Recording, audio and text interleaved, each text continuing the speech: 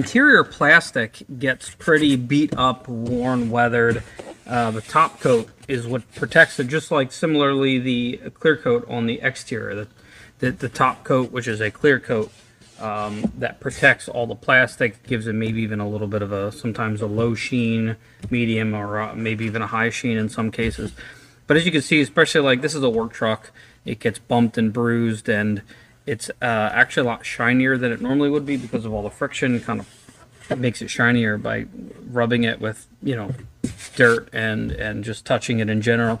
So at wax on, wax off detailing, whenever we thoroughly detail an interior, so this area has been thoroughly detailed. Whenever we thoroughly detail, I don't like to leave it like this. I like to add a protectant, because what that does is preserves the material, so it slows down or maybe even stops the wearing process, or the you know, the wear and tear that is produced on this sort of material.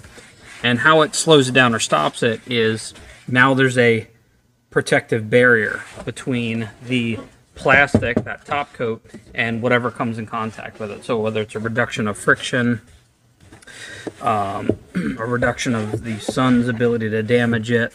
It also puts a little, you know, kind of think of it like moisturizing. It's like moisturizing your skin. Puts a protectant and kind of soaks into that top layer.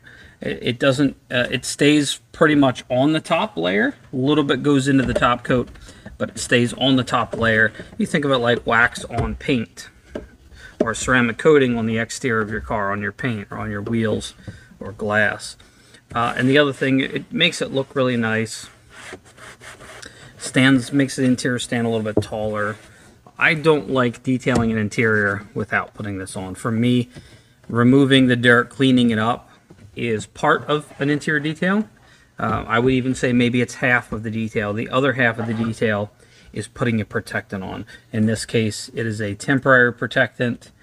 It lasts 3 to 6 to 9 months, maybe even a year. It just depends on use, how bad shape it was in to begin with. And I also like to do like inside, everywhere. And for me, one of the biggest things this does is makes the interior easier to clean. So the dirt is not going to stick quite as fast. And when it does lay on there, it is going to be easier to clean. So this has a little bit of dust repellency. It discharges the static just ever so slightly. So the biggest thing for me is preservation and ease of clean, saving me time and money. Those are the biggest reasons. So that's why we put a protectant on anytime we do an interior. Some people have said, I don't want anything fancy, just clean it up. This isn't fancy. We're not putting a chandelier inside the car. We're literally cleaning it and then putting a protectant on, because without it, I feel that detailing interior without putting the protectant on is only doing about half the job.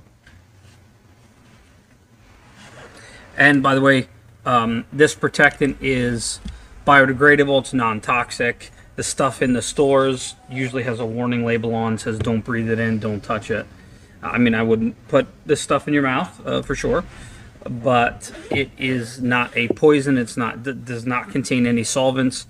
All it has in it is you think like plastic moisturizing resins.